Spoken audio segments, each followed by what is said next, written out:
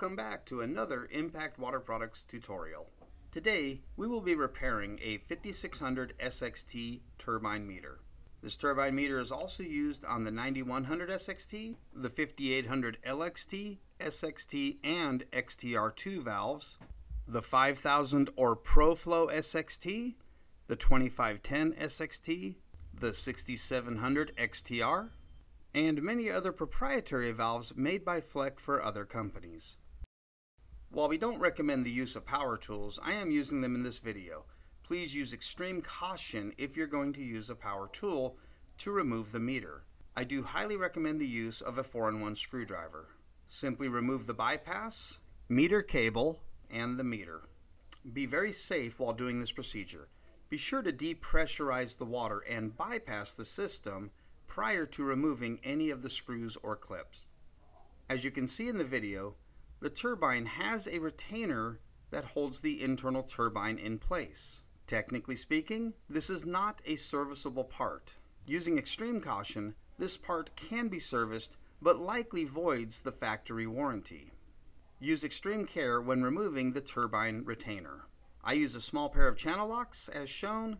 If you make any marks, grooves, or divots in the plastic, the meter should be disposed of and replaced.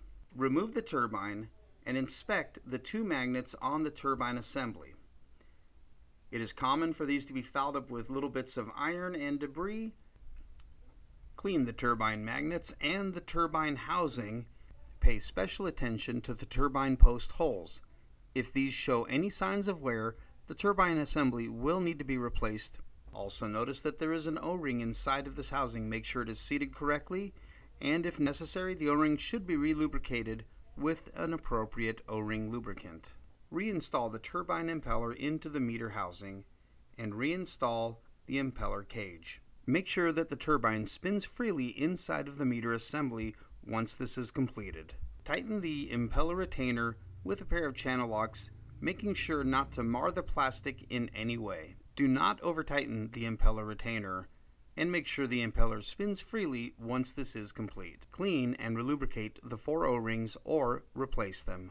Now reinstall the meter cable, meter turbine, and bypass assembly back onto the valve. Pay special attention to the clips that hold the bypass meter and valve together, as they are keyed and do lock into position. Use extreme caution when reinstalling these. If they are installed incorrectly, water damage is likely to occur.